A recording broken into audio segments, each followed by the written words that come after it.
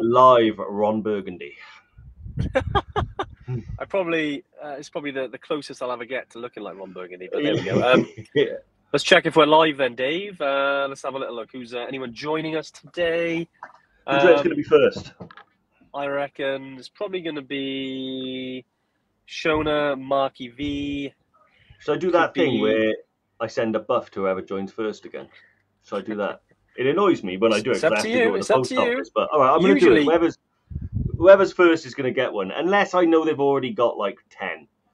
You know, Laura Collins. Laura, I'll send you a free buff because you were the first to comment on the live. So drop me an email, dave@evertrek.co.uk with your address. I'll send it to you later on in the week. Brilliant. Well done, mate. Well done. Yeah, it's great to see. So we got Laura, Shona, Marky V, Kim, Suzette. We got Suzette joining us. Great stuff. Yeah, it's a bit weird. Today. I'm actually on the road, so I've pulled over, but I didn't want to miss seeing all of you and talking about this wonderful live that we've got today.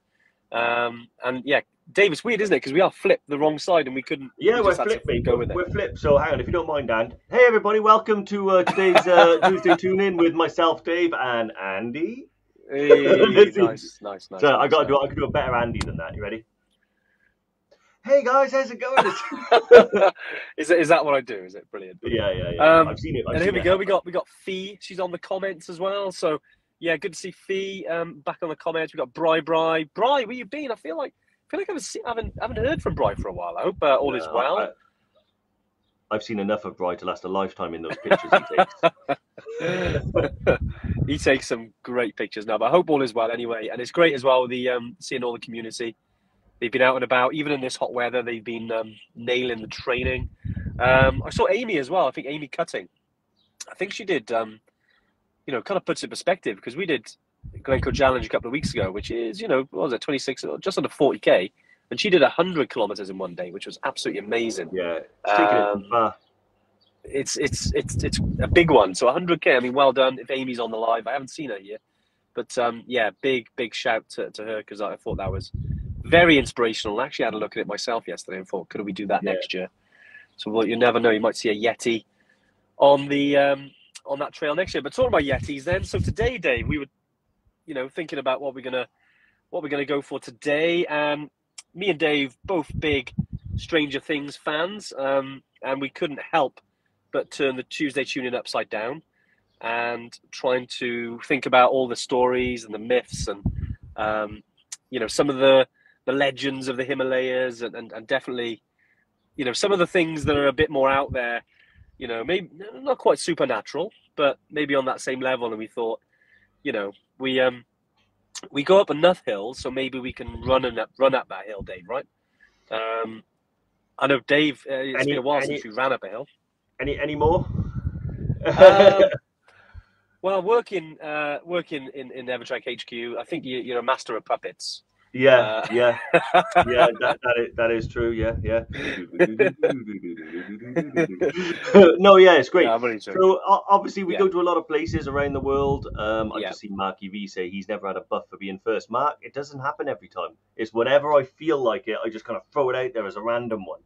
So it's almost like a lottery, but you've got to be in it to win it. Maybe one day. But anyway, yeah, exactly. So we go to a lot of places around the world, and one of the things that always fascinates us, and one of the reasons why we're so careful to pick our guides, is because the guide experience overall, I think, can change things. And when you get the right guide, you learn a little bit more as well. I always say a little bit of knowledge greatly enriches your experience, and some of the knowledge is amazing. Like, obviously you've got the Yeti, and there's What's a few Yeti, other. Dave? A Yeti, there's kind of these, they waffle on a lot. If you see them in Glencoe, they smell rather dubious. Not just on Glencoe. Yeah, and I think in South America, you think, is the chupacabra a South American thing? I think it's something like that. Yeah. So we got the Sasquatch in North America as well. Yeah, the abominable snowman in anyone else. Yeah, exactly. But we call them Yetis. Yeah, exactly.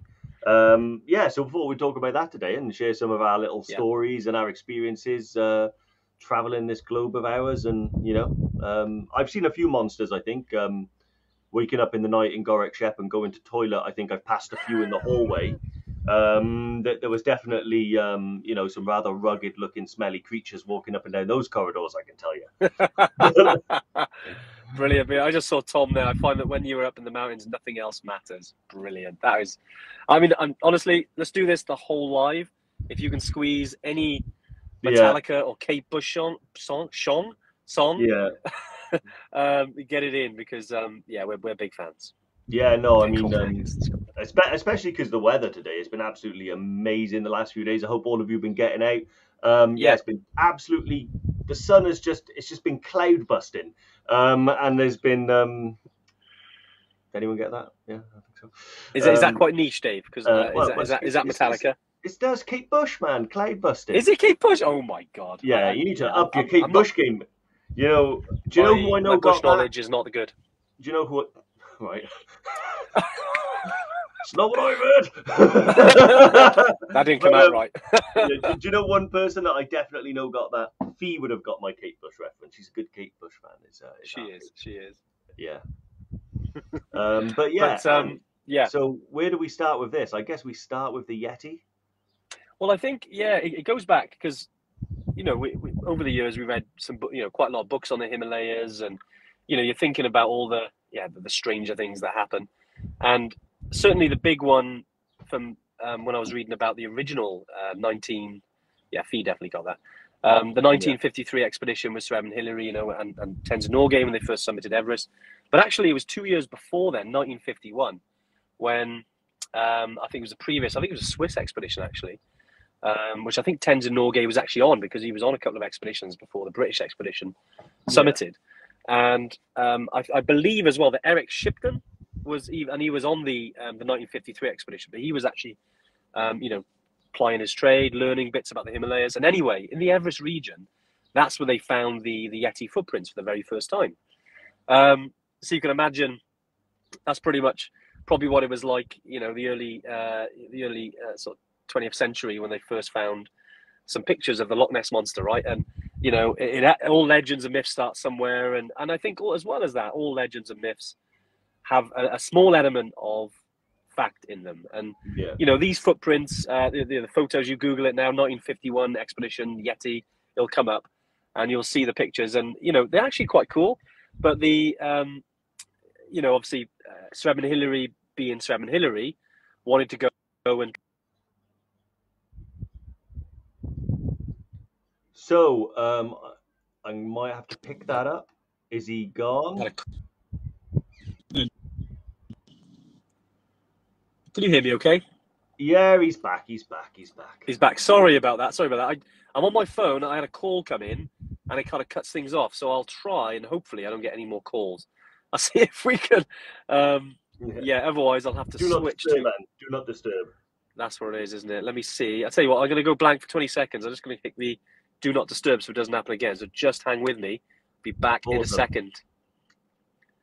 Okay, so yeah, Andy was talking about the Edmund Hillary sort of Yeti footprints. I'm not sure, were they found to be like that of a snow leopard or a bear or something like that? I imagine, because I know snow leopard have got huge paws, haven't they? Or am I confusing that with a lynx? Anyway, you guys all know, you're natural history buffs. But but it is fascinating. And actually in Kumjung, a little village just slightly higher than Namche, they've got what's said to be a yak skull. And they actually have there's a guy I think he's like a keeper of the skull, and you pay a little bit of money to him and then he'll actually show you it. But they say it's the skull of a Yeti. So I think it's a yak, but they say it's the skull of a Yeti, and it's quite fascinating when you look at it. It's got like a little bit of skull, a little bit of kind of like reddish hair and stuff like that. So yeah, incredibly fascinating. One of the things as well, I mean, let's continue this down. I remember waking up in the middle of the night one time thinking I could hear a Yeti because of the howls and things like that I could hear, but it turned out just to be the hounds of love, you know, out there. Jerome, brown bear. It was a brown bear, Dave. Excellent. There's a few of them out there. Yeah, I thought it would be something like that because obviously, you know. Hey, he's back. Yeah, another Yeti's been found. Cool. I think I've worked out the do not disturb thing, so hopefully you have my entire focus. Sorry about that. Yeah. Dave, sorry mate, I disturbed your story there. was that in Gorakshep, right? The Ghost of Gorakshep. I actually haven't touched on the Ghost of Gorakshep. What I was referring to there was that was a little. You missed just another little Kate Bush one there. But luckily, yeah, I was saying I thought I heard a Yeti one night because I heard some howls from outside my window, but it turned out to be the howls of love. And I actually ran out of my room really scared, but this really lovely, homely babushka-like lady was there to kind of calm me down and help me and stuff like that. Right, that's pretty much it now. That's all my Kate Bush knowledge. Is that it? Is that you done? Is it? I know a lot more Metallica, but I wanted to be niche. Well, not niche. Kate Bush isn't exactly niche, but Metallica, that's easy for me. But yeah, I suppose I could mention the Ghost of Gorakshep, which turned out to be something a little. Yeah, I love that story. We'll definitely come on to that because I think that was a brilliant one. But yeah, we'll just finish off the Yeti. And Dave, I know you mentioned around it could have been a snow leopard. Was that right? Is that because like I said earlier, any kind of myth or legend does have some. There's obviously a reason for it. Yeah, well, apparently it's since been discovered to have been a brown bear that left the prints. I mean, it was always going to be a long shot that it was going to be a Yeti. But yeah, I think it was a brown bear. Nice, brown bear. And so says Jerome. I'm not even going to verify that. I'm just going to take his word for it. What is he saying? Well, just that it was a brown bear. Dave, brown bear. Yeah. I didn't. Kate Bush was in Metallica. Yeah, potentially, Jerome. Potentially. I will have to check on that. I know she's good on the guitar. Yeah. We'll see. Maybe she's head vocals. Who knows? Yeah. But yeah, with the Yeti, so they went back. I think it was Sir Edmund Hillary went back in. I think it was 1960-61 expedition to basically investigate the remains that they'd found. Now you can find these remains. Dave, you mentioned, I think when I was off, that there's the rumor to be a skull Yeti in Kumjung, right, at the moment. Yeah, that's it. Yeah, which you can go and see. Yeah. So you can pay, I think, $1 or a couple of dollars, and they'll actually show it to you. And it's like a little skull cap with some kind of like reddish hair on it and stuff like that. Yeah. I think at one point, Sir Edmund Hillary wanted to, or may have, actually took it to New Zealand to actually have it tested. If you look up the Yeti skull, you'll find out a lot of interesting sort of knowledge about it. And of course, there's a hotel in Kathmandu called the Yak and Yeti. And in the garden area of the Yak and Yeti, when they were building the hotel, they found these Yeti footprints in Kathmandu. And that is so like it's like they knew it before they built it. I know. Listen, I am not looking at this with my skeptical hippo eyes. This is they were digging the foundations for a hotel yet to be named, and I think they found the footprints, and that's where it got its name. You mentioned about Sir Edmund Hillary. He actually took it back to London. I remember reading about it. He took it back to the I think it was the National History Museum to do some tests to find out if what it was. So the Nepalese government weren't too happy with him, but he was so loved they forgave him. But yeah, he stole it essentially, took it over to London to actually investigate if it really was something. But I won't go too far into it because I kind of feel like I'm spoiling the story, the end bit anyway. And you don't want to tell the whole plot, right? You want to leave a little bit that's a little bit questionable. And as you know, now if you're on this live, you've clearly seen a Yeti or two in your time. Yeah, exactly. And some people say that it is a Yeti. Some people say that it isn't. And to those who say that it isn't, I say, so what? Let's let the legend live on. Exactly. There's something cool about it, isn't it? Yeah, Jimbo Blues has said he gets the blues coming down from the mountains. He doesn't like it, but it's sad but true. And the thing is, you've got to be careful when you're going down those mountains because quite often in the Himalaya, there are very real lots of wildlife living there. I've seen little like ground squirrels and things like that, and quite often they'll look at you and they'll be like, don't tread on me, So you have to be careful. Is that another song? That's a Metallica song, yeah. That's a Metallica song. Wow. See, I'm thinking now, anything that I think you wouldn't normally say that. I'm thinking that's a song. I think you might have got. I think So What might have got past you as well. That was a Metallica one.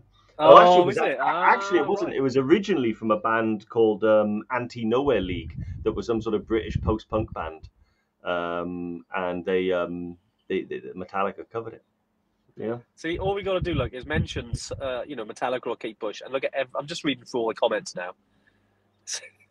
It's a great way to kind of get some different words in there, but well done, guys. It's nice to see all your musical knowledge is very, very good. But yeah, anyway, so we're talking about these kind of things. I think another big one, Dave, I think we'll talk about is the mountain gods, because the mountains are worshipped, just as, especially in, the Hindu, Buddhist religion, in Buddhism, and also as well in Sherpa life. The mountains are treated as deities or gods. Like, you all heard of Everest being called Sagarmatha or Chungmalungma, or actually, as the Sherpa people call it, which is Mialung Sama. Which is, what is it, a mother goddess of the earth, Dave, isn't it? I believe that's Chungmalungma. Translation. Chungmalungma is mother goddess of the earth. Mother goddess of the earth. Yeah. Everest is quite itself fascinating. a deity. Yeah. And it's quite interesting to see how people view it. Like, before an Everest expedition, you may have seen, if you've watched like 14 Peaks or you've seen Sherpa, the documentary, you would have seen that they do their puja ceremony, which is basically them kind of getting permission really to climb the mountain before they set up on the expedition. And you might see these things happen in Everest Base Camp, or any base camp that you go to. It's quite fascinating to see the dedication of how much it means to them. And I think it leads on to, as well, you're talking about mountains and gods and things like that. And we were talking, I mean, just before this, I know we've read quite a lot of books on, climbers who have summited Everest but come into difficulty. And actually, quite a lot of the mountains in the Himalayas. And especially quite a lot who barely clung to life. And some of them come down, literally give the same story, which is that there's actually and it's generally female, but it's like holds their hand and guides them down the mountain as if it's like a protective, these are the people who survived, obviously, and to live and to tell the tale. They always talk about the same thing, which is, so that was going through my mind. Okay, we're open-minded, aren't we, Dave? And we're thinking, was that, something spiritual leading them down? Or, were they borderline hypoxic and their brain was creating something that was come out for survival that would lead them down? And which is always quite interesting, the way it's written in certain books. And certainly, makes you think about things. But whilst we're talking about that with altitude, Dave, because I know we touched on it before, bringing it back to make it relevant, I think that goes to show that, when you're at altitude, your brain can do funny things to you, right? It can play with your mind. Yeah, no, I think, and I think I think that it is, it's like when you're hypoxic and, often there's a lot of things, hypoxic, dehydrated, sleep deprived. I think, your brain can do some amazing things to kind of, I don't know, either help you down or stuff like that. It's or whether it's just to kind of comfort you in your last moment. I don't know. It's a strange thing for whom the bell tolls when that happens. But I know that one. Yeah, and it is. I mean, and sometimes it's, it's whatever you need to get you down, to Kathmandu where there's whiskey in the jar. But I think, it is fascinating, and it actually, like I said, happened to me in. You said, has Dave tattooed his face? I was going to say, Dave, any new ones, mate? Maybe they're seeing the one on here, Dave. But you've had that for like 4 or 5 years now. Oh, that's years and years. Yeah, years old, that one. Don't think I've tattooed my face. Don't give my ideas. So we were down there, and Dave's got a new tattoo. What, has no one ever seen this before? Like, is it because we've flipped hand and it's like I'm normally that maybe size? It is. Maybe because it's part of you. You're showing part of you that people haven't seen before. Yeah, surely people have met me in person. I haven't seen that. Anyway, so I remember me and Billy. It was the first one. Oh, I'm back to normal. I went a bit weird on screen, apparently. Okay, that's so myself and my friend Billy, my first ever trip to Everest Base Camp. And we were lying in bed in Gorek Shep. And it is funny what the hypoxia and stuff can do to you, because I remember waking up in the night and I could hear, hello, help. And I remember waking up, and I woke up on my own in the dead of night, and I was like, did I hear that? No, I didn't hear anything. Is it my brain? where's my Diamox? You know, and then put my head back on the pillow, and then I heard a very definite like, help, and I was like, shit. And isn't it strange that the first thing didn't think to me, like, this is all very quick. Like, it wasn't like I left this for 10 minutes. It was like very quick, and I was like, my God. And I was looking out the window, like scraping the ice off, and then all of a sudden my friend Billy, who had much more oxygen in his blood than me, sort of sprung up and went, there's someone in the toilet. And what had happened is the girl who was in the room next to us went a couple of doors down to the toilet, and someone else was walking down in the dark using the wall and slid the bolt across. So she was completely trapped in the Gorekshep toilet, which is its own special kind of hell, to be fair. And that is the upside down. Yeah, exactly. So Billy jumped up and helped her, and I was left feeling like, oh yeah, that's what I thought. Yeah, someone in the toilet, of course. You know, but there was a brief moment where I was like, the ghost of Gorekshep. You know. Yeah. Well, the thing is, I think, and again, Dave, when you're struggling to sleep and you are tired, your brain does play some funny things. It does do some funny things to you, doesn't it? Yeah. You know, sometimes I know a lot of people who've maybe slept above 5,000 meters, especially if you've had a night at Gorekshep and it's your first time there. Quite a lot of people wake up with it's almost like it's like you're kind of, it's sort of similar to sleep apnea, where your body is naturally kind of wake you up to get some oxygen in. Yeah. And you know that can be quite scary. But I think whilst we're talking about it, you know, and if you haven't been in that situation before, just try not to worry about too much. It's your body basically just trying to help itself. Yeah. You know, and it can be quite scary if you haven't seen it before or felt it before. But if that does happen to you on a regular basis, then I would be chatting to your guide and potentially looking at, you know, doing something about it. Whether that means maybe taking some Diamox, because that does help, you know, your body or altitude at that point. Then definitely get chatting to your guide about that. And you know, don't hide these things from your guide. I think anything that we go through, sometimes we think if we tell someone, they think we're nuts. Which, you know, can be true, especially if you're like, there was a ghost last night. And obviously, we found out it was a woman locked in a room or locked in the toilet. But actually, just, you know, it's okay to talk about these things, you know, when you're up there and, you know, wherever you are on a trip, even if you go higher than 5,000 meters, you know, if you're on Mera Peak, for instance, or Island Peak, or if you think back on Kagua, you know, the you know, your body is getting pushed to its limits. And when the body gets pushed to its limits, that's when the funny things start to happen.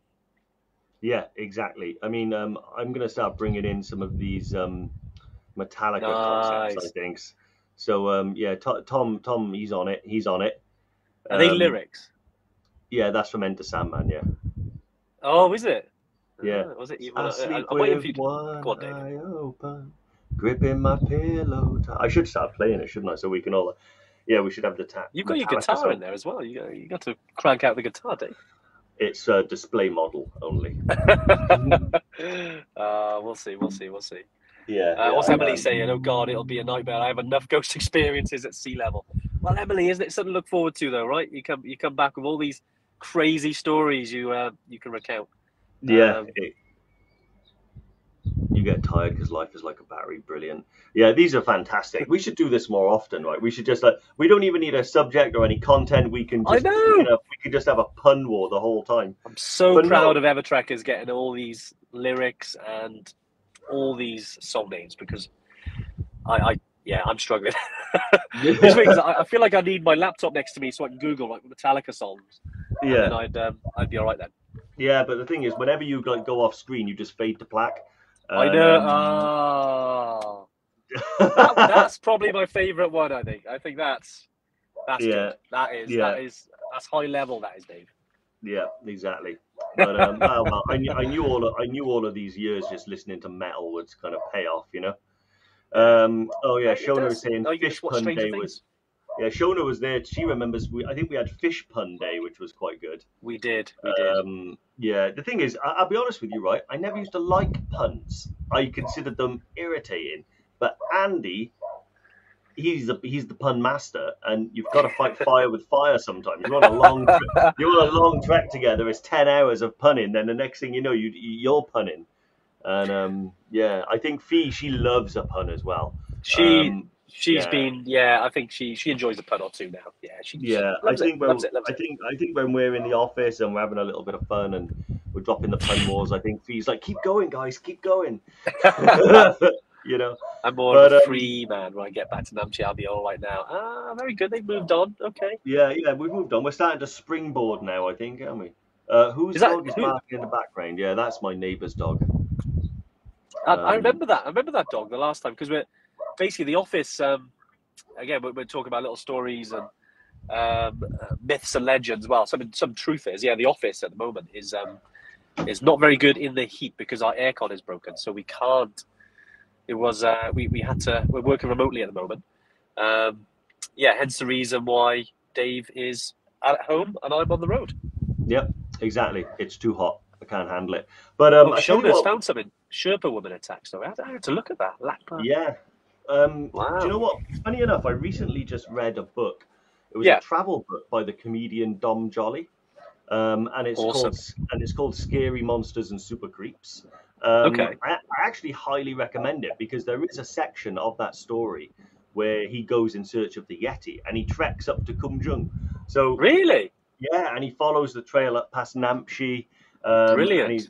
And he talks about it in there that apparently there are two types of. I think that woman who was attacked by one. Yeah. I think she was it was going for her cattle, and then she was kind of in the way. And they said that there's two types of yak. There's a man attacker and an animal attacker. And then it was a bit of a debate of what type of Yeti this one was. Sorry, and it was an animal attacker. She was just in the way. And he talks about this, and he talks about he goes to Japan, and this apparently an irradiated monster in the hills around Hiroshima called the Hibagon.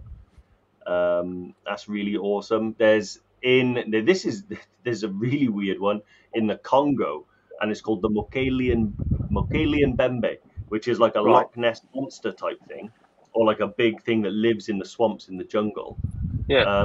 And then there's Ogopogo in Canada, which lives in Lake Okanagan, and that's another Loch Ness type thing. It's amazing, honestly. I highly recommend the book. I got to check this book out. This sounds quite interesting. Yeah, it's a really good book, and I didn't realize that. Dom Jolly's reinvented himself as something of a travel writer, and he's done a lot of these things. And he goes around doing these unusual travels, and it's about all the mishaps he has and stuff like that. It's really quite good. So nice. I think if you're due on a trek soon and you're heading out to base camp or Kilimanjaro and you want a reading companion, that is a definite good book to come to lighten the mood and keep you entertained on your trek. Imagine reading that whilst on Malarone on Kilimanjaro. Yeah, imagine the dreams you'll have. Yeah, it'd be pretty intense. Malarone is, I know we did one about injections and vaccination stuff. Malarone is an anti-malarial drug, which is very, very interesting. Yeah, it's certainly very interesting. Yeah, you're supposed to take it in the morning. So by the time you go to sleep, it's sort of lowest ebb. But if you're like me and Andy, you'll occasionally forget to take it in the morning and have to take it before bed. And it's like going to an IMAX in your dreams. It's amazing. But guys, as well, we love talking about this stuff as well. But any questions you have in it, and about anything that goes, fire away. Yeah, and also as well, because you're all trekkers and travelers and adventurers like us. We're talking about our experiences. Drop in the comments if you've had any crazy stories while traveling. Maybe, who knows? Maybe you bumped into the Loch Ness monster. Maybe you, maybe when you're last in the Himalayas, you had a glimpse of a footstep. You went, "Ooh, what's that?" It's interesting to kind of hear about your stories as well. So drop in the comments because it's always good to see whatever stories there are out there. And also as well, whilst we're waiting, just a couple of announcements because we've got our October training weekend, which it's been great. We've seen heaps of people book in, but we've still got about 10 plus places at the moment. So definitely get that booked in. Fee, I know you're on the comments. If you can drop that in, I believe it's in. What is it? I'm trying to remember off the top of my head now. I think it's the 20th of October, Dave, something like that. Maybe a bit earlier. Or am I the wrong weekend? Yeah. I'll tell you what. Why don't you move on to the second announcement? Okay. We never let professionalism get in the way of a good show. Sure. Well, whilst you're Googling. Yeah, no, I don't know what you're on about, man. I'm not. Google it. We'll also talk about that next week. I think it's a week Thursday. We're doing a little quiz, virtual quiz. You've probably heard about it in the group. Also, we're just picking out on email. And it's really good for Brecon Mountain Rescue. So raising money for Brecon Mountain Rescue, like we have over the last 18 months. If you want to join us, that would be awesome. It's going to be a fun quiz, be a laugh. I think it starts at 8:00 on the Thursday, the 21st, I believe. Fee, if you're on the comments as well, if you can drop those in just to get registered for the quiz, because we're really excited. I think we've only got about 17, 18 people joined at the moment, so it'd be great if we can get more people in. So it'd be great if you're available that evening. We also, as well, if you do want to, regarding making a donation, which would be awesome, it's £5 to Brecon Mountain Rescue, and the link will be sent to you after you register, which is great. So yeah, definitely, if you fancy that, do it. There we go. There's the dates for the training weekend. 21st. See, I knew you wasn't far off. 21st, 23rd of October. So get yourself on there. We got one in August, but that's been kind of sold out for a while. So we wanted to do another one. And also then we've got a bunch of dates for other trips coming into winter. And Dave, I believe that we've got some dates coming up for the winter skills in Wales and in Scotland. Yeah, exactly. So stay tuned. They'll be going up today. Okay. We will be reaching out to those people that have inquired about that as well. So 100% they'll be going up today. I'm just confirming. Awesome. I'm just confirming the last date with Steve, the mountain guide. Which is what's really interesting about the training weekends as well. That Steve, the mountain guide, is going to be there, sort of like ploughing the way for us as well.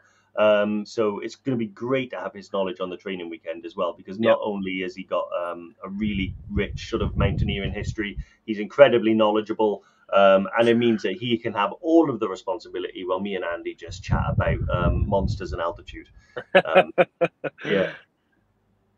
So also, and there's one other thing as well that if we don't mention, we're going to get shouted at. Because it's really kind of cool. Is the British Travel Awards? Oh wow! How did I forget about that? How did I forget about that? Because we've been we're in the final now, aren't we? For the British Travel Awards, where exactly. We've been nominated, which is great. Which is amazing to win an award and get the recognition. But it's not just an anonymous panel of judges that are deciding this. It's decided by the communities, the general public, the general public that surround this thing. And something tells me that we've got a pretty good community that can back us up. So B is going to post the link. I'm going to throw it, and in a minute it'll land in the comments. But if you can do that and cast a vote for us, that would be much appreciated, because it's really nice to get a pat on the back every now and again. It means a lot, and everything we do for you guys. And it's just it'd be awesome to win. Exactly. Because this one for British Travel Awards is one of the first really opportunities we've had. I mean, we've been on this journey now for 6 years or so, and to get into the British Travel Awards is obviously a challenge, but now we've got an opportunity as well for, like Dave said, if people vote for us, we've got a chance of winning that, which would be amazing. And the actual category is best. They have all these wonderful categories, and we wish they had a specific one for like just best trekking company. But this one is a little bit different. It's best walking, trekking holiday company. But the trekking bit, just keep the trekking bit. And that would be great to win that one. We like to think we know what we're doing. We have fun with our Evertrekkers. We know we provide good trips, and also we have good teams on the ground. So it'd be really, really cool to win that. And I know we've got an awesome community, and we never ask for favors, but if we can ask a favor, that would be amazing. If you were to vote for us, that would be great. No worries. I've literally just I'm doing several things at once here. I'm communicating with the back office, but a link shall be making its way to the comments now. Legend. For everyone that can do that. Yeah, great stuff. I know the link. I know we're literally firing all out at the same time. So the training weekend is on there if you want to book onto that. And then we got the quiz, the charity quiz, if you wanted to jump onto that. Now, obviously, if you miss these links, no worries. We'll be popping them in the group as well, so you don't miss those. And if you're watching on YouTube or if you're on listening on a podcast, we'll also put them in the show notes, so you've got exactly where. Yeah, here we go. Oh, there it is. Like, and as if by magic, Fee and Shona clearly, because she pretty much works for us these days. Well done, Shona. Yeah, they both put the links there, so fantastic. Awesome. Vote for m.php. Yes, good. I want to click on them, but obviously we can't vote. But yeah, so it's down to our ever trackers. Can we not vote? Great. Well, I've been signing up to about 50 different email addresses all morning just to get the votes in. Donald Duck, Mickey Mouse, James Hetfield, Kate Bush. They've all been doing it. So what about 11? Yeah, I've done 11 votes. Yeah, I've done 11 votes, and yeah, very good. Yeah. The problem is my first vote is becoming a bit problematic. Never mind.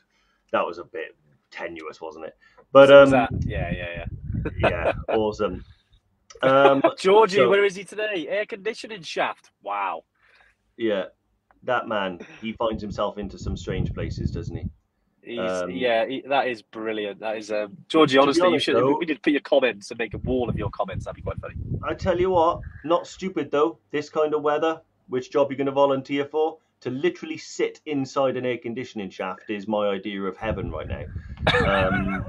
Yeah, talking about amazing stories as well. I have to share a story, and that I shared with everyone on our team meeting this morning, but you would have missed it. So yesterday, Andy went up the Brecon Beacons, and I didn't because it was too hot.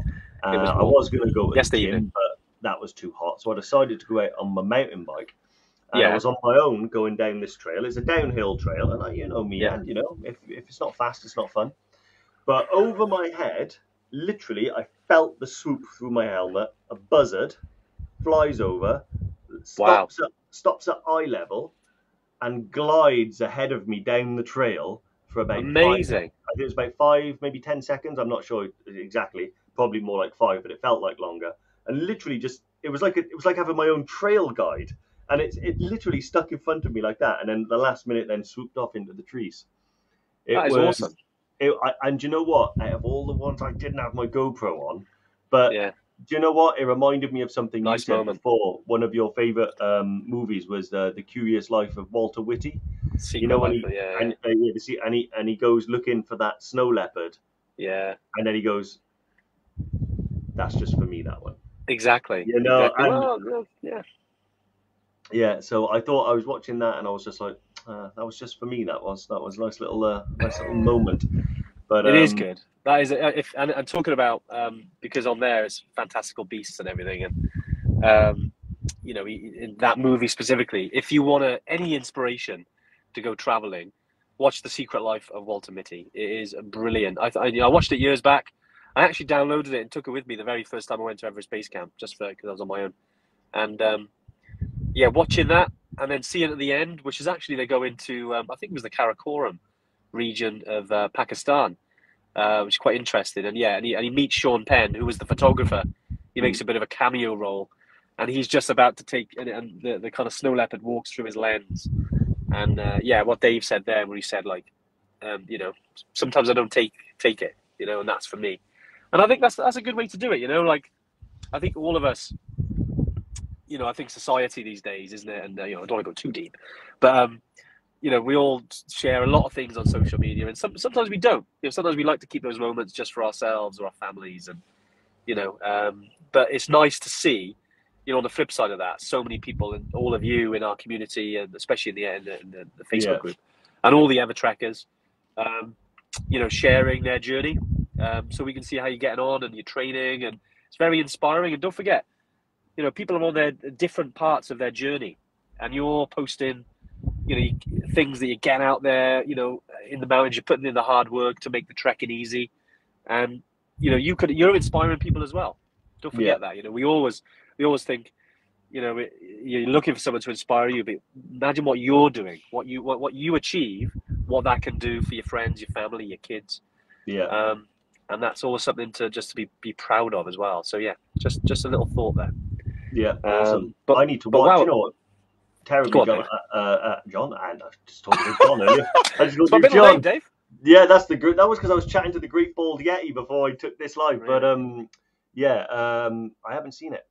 Do you know what though? I'm going to watch it this evening. Wow. I'm going to watch it this evening because it really does sound like an amazing film. But you know what it's like, I'm not the like. I've seen a lot of films, but then sometimes Andy will say, "Have you seen this?" and I haven't, and then I find out later that it's like groundbreaking and I've missed it. You know. But well, some of these awesome films are some of these films are awesome. Do you know what? But we only got a certain amount of time in life, haven't we? We got to choose what we do. You know, Leah might be able to spread some information to me about this one type of like scary beast. I've heard a rumor about the drop bear. And apparently a drop bear is a type of dangerous koala, you know, and I actually found out what it was because this is like plugging another little company now, but when we were winning our last award, they're coming thick and fast at the moment. I was sat next to these two girls, and they run a company called Drop Bear Beer, which is nice, like it's this non-alcoholic craft beer. And they call it drop bear, and apparently it's about this koala that'll just sort of sit in the tree, and as you go past, it just kind of like jumps on you. Brilliant. Yeah, I would love that. I think that would be amazing if a really cute, cuddly, beautiful koala just dropped out, catch him, or he's give him a little ruffle, isn't it, Leah? Oh, little fella. And yeah. Although she has posted and said they're not bears, Dave. Well, they are. They're koala bears. So brilliant. Whatever they are, they're certainly beautiful. I remember. I'm not sure if I said this before. You talk about drop bears and drop koalas. We should have a rival company, Dave, called Drop Koalas. And I was trekking in where was it? Was it Victoria? Yeah, I think it was Victoria in some woodland, or you could call it bush. See how I got that in there? Nice. In Victoria, and we were walking, and after about 2 miles, we saw this sign saying "Beware of koalas," because apparently they're dangerous sometimes. Yeah. And I looked up, and where the sign was, directly above it, there was a koala growling, looking angry. So I took a picture and kind of walked on. But I just thought, how is that? That's hilarious. That koala chose to climb the exact tree that was above a sign warning koalas, and I just remembered that. I can't imagine a koala being angry. I just can't do it. Apparently, in mating season, they can get a bit feisty. Well, yeah, but can't we all? But you know, that doesn't mean they're not very nice. Koalas are lovely. They're stinky, grumpy little a-holes with teeth and they will bite you. Yeah, but everything in Australia bites you, doesn't it? You know, so they're like, at least they're not venomous. Are they venomous? They might be. Do you know what? So, no. I found out the other day that what's that little platypus? They've got venomous little spurs in their ankles, apparently. Really? Yeah, but apparently really strange animal, the platypus. Really strange. I think when they first found it and sent it back to the UK for study, they thought that it was a joke. And they thought that people had like stitched the body of like an otter to the bill of a duck and the webbed feet of like something else. And yeah, but apparently they've got little spurs on there, and apparently if they get you, they're not nice. But I'm just reading what Emily's saying. Wasn't it you, Dave, that had some experience with a pigeon or some sort of bird thing? Sure, I remember it on the live. No, it's entirely possible. I do have a pigeon story, but you'll have to ask me in person about it. Fee's asking, are drop bears related to wombles, I wonder? The Wimbledon wombles? Yeah, I think so. And they have chlamydia, I hear. Wow. Is that the platypus or is that the koala? Either way, I've held both.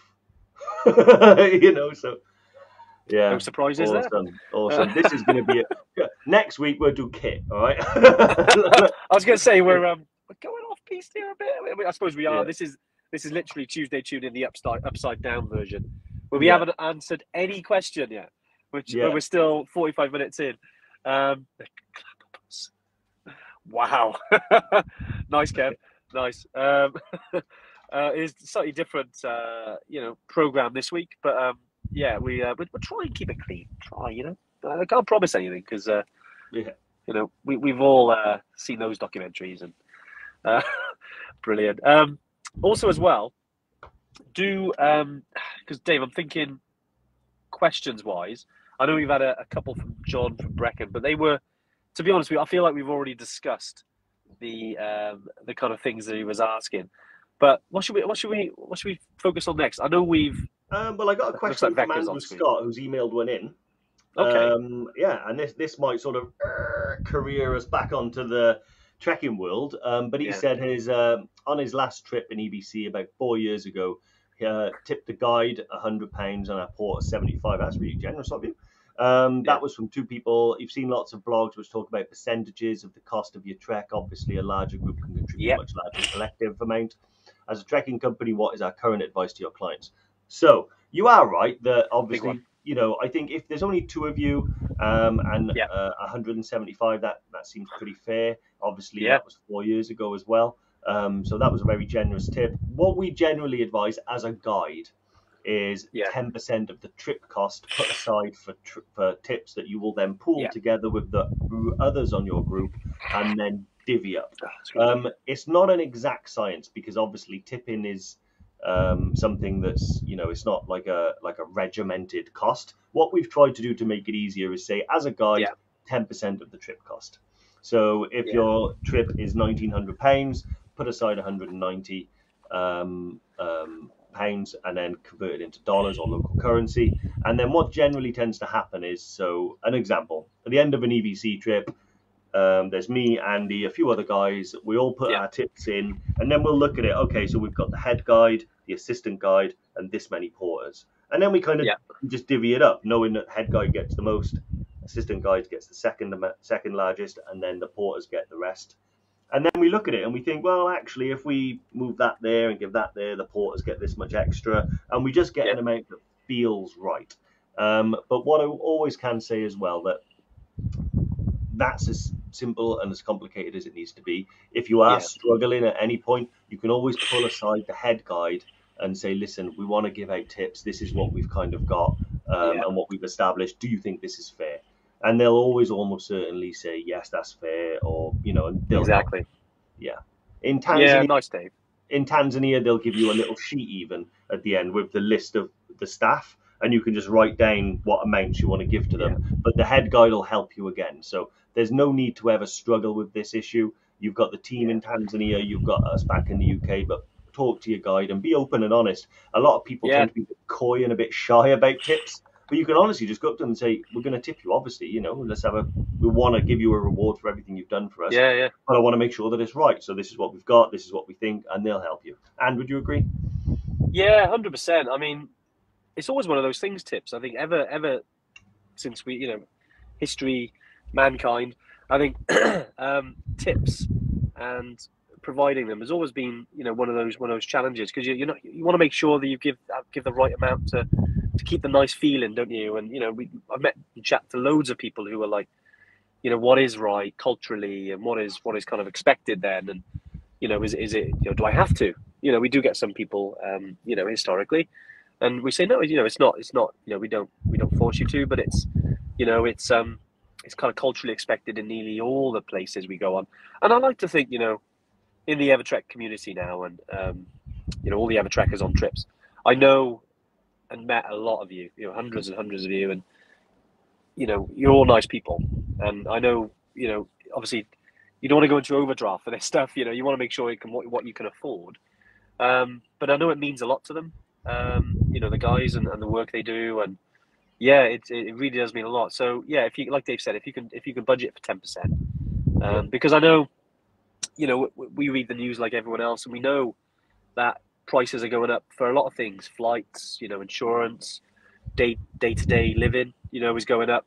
So we know things might be a bit kind of stretched, you know. So we realise that when the trip comes and you've got a certain amount of budget, you know, you obviously want to balance that between doing the right thing and giving a nice amount and being able to afford stuff. So yeah, do think that. And then, as Dave said, always lean on your guide, or you know, if one of the group feels, you know, maybe is a bit more comfortable with doing that, do that as well, and a nice little kind of sometimes you don't have to do this because I know it's not everyone's cup of tea, but sometimes a nice little ceremony and a little bit of a, if you can find any envelopes or something to put it in to give to the guides, the assistant guides or whatever, that can be nice. And it's a bit of a ceremony, it's a bit of a celebration, and we also did a wee bit of speech to thank everyone personally. I think Tina's mentioned, and that goes a long way, a really long way, because I think what if they're a porter, assistant guide, a guide, maybe if you're in certain trips and you've got like muleteers or people who are looking after the yaks, after a while and you're bantering with them, you're chatting with them, like they become friends, and I think it's sometimes it's nice to reward those friends, when they look after you and they've helped you on your journey. And I know, some really nice comments here as well. But tips expected for safari guides. I think that was Suzette. You can do, certainly. I mean, any driver, anyone that offers you a service or does something, you don't have to, but I feel it's like a nice touch, Yeah. I'd say with the safari guides, because essentially, obviously they're guiding you, they're taking you around and showing you the different places. Yeah, just again, maybe with that particular trip, because it's kind of a little bit of a side trip. Dave, what would you recommend for the safari? Would you? Yeah, so one of them is, so we do generally, I would say it's a difficult one to say like a percentage or an amount. Yeah, I always say give us safari. Give as generously as you can is my advice, because with the safari guys, they are with you for a couple of days, 2, 3, 4, 5 days, and they do rely on the tips in order to improve their quality of life and continue doing what they're doing. So I would say yes, do reward them with that by giving them a tip, and tip them as generously as you can. I think it depends on like the length of the safari. If it's like a 2-day safari, I don't know, maybe you could give him like, I don't know, $40, $20 a day, something like that. That feels about right to me. A lot of people give some more. No one's asking you to go into your overdraft or anything like that. What we are saying is that, they work really hard. They make these trips possible for us. Without the guides and things like that, you should always give them. When it comes to drivers, just a couple of dollars here and there certainly helps. It just goes a long way. If everybody they gave a lift who gave them a couple of dollars, it goes a long way for those guys. With the safari guys, maybe $20 a day. I'm just putting that out there off the top of my head, but that feels about right to me. If I was on a trip with Andy and we discussed that type of thing, I think that's something we might land on. And then and like Andy said, there's a lot of when we think about, when you break down a trip, a lot of it that people see is like what's on the surface. You arrive and everything's really nice, and you go on your trip and you've got your guide, but then you don't realize that there's obviously the drivers that we use.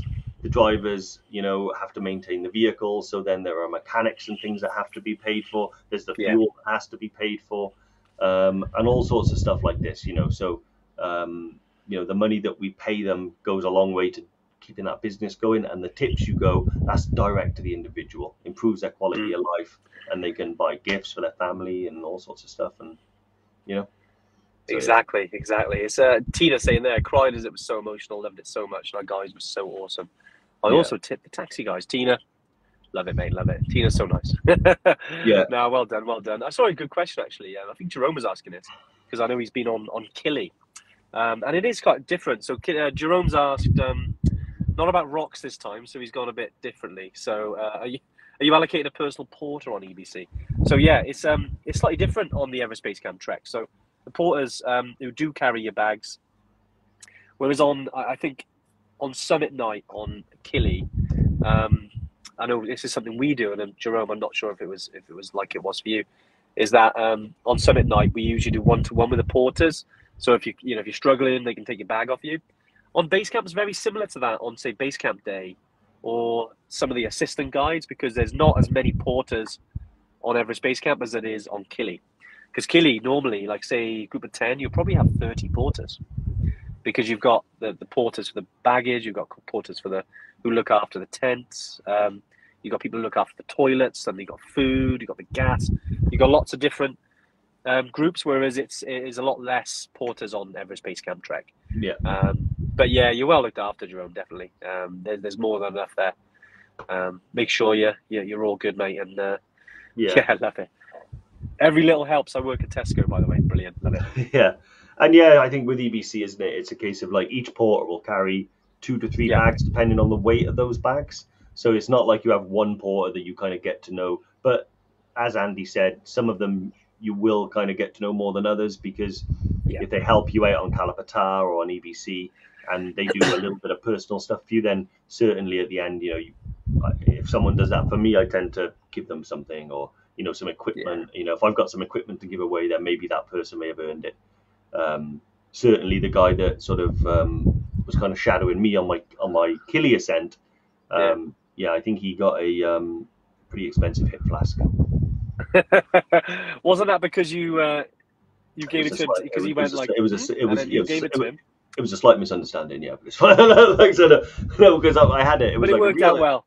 Normally I buy cheap ones, right? Tesco one, whatever, gets free with a bottle of Jack Daniels. But this one was really nice. I paid £55 for it, and it was really nice. And it was like a pewter one, and I had a swig. And then the next day I offered him a swig, and then he went like, and I went, yeah, have a swig, and I was like, he earned it, and imagine it's quite difficult to get that type of thing in Tanzania. So yeah, as far as I'm concerned, it's found its home. Whiskey in the jar, as Tom said. Brilliant. Exactly. Well, look, it's been great today, and I know this one's been a little bit different. Talking about myths and legends and yetis and all those things. The mountain deities and the mountain gods and all that stuff. But we always like to talk about the environment and enriching the environment we go in. And I hope it's been a little bit useful today. I know it's very different to what we normally do. We try to get some specific questions in there. Yeah, exactly. Relief. Yeah, It's just a bit of light relief. Before we go back to talking about, the specifics of certain rubber soles over others, Exactly. Before we go as well, just one last biggie as well. If you I know we mentioned earlier, if you can repost the link. Don't forget, if you do love Evertrek and you're part of the community of Evertrek and you think that we we do a good job, then it'd be great to vote. Awards are always nice, but do vote for us, the British Travel Awards. That would be amazing. And let's see how we get on. Be great to see how we get on. I know there's some big companies there, but we're small but mighty, aren't we? We're a growing business, fastly growing business, and it would be amazing for us to to do well in that. But anyway, so one last plug before we go. Couldn't resist. There we are. Awesome. Please put it in. Brilliant. Thanks, guys. Yeah, Dave, any final thoughts, mate, on today's Stranger Trek and things? No, that's it. Yeah, it's been a nice, fun one. I enjoy just having a laugh as much as I do. Talking about carbon versus aluminium trekking poles and the adjustability of rucksacks, which I'm sure we'll get back to. But no, check out the history of the places you're staying at because there's some weird stuff going on. But other than that, mate, I get to press the close button today. Hey. So I should ask you, Andy, any last words? Before I feed you the black? I'm just about to go running up that hill, Dave. Yeah, running up that building. Yeah, well, mate, if I could, I'd make a deal with Garden. I'd get him to swap our places. But no, great stuff. Thanks, mate. And we'll obviously catch you all next week. Have an awesome week. Try and stay as cool as you can. And we'll catch you next time. Take it easy. Bye. Bye. Your turn to press the magic button.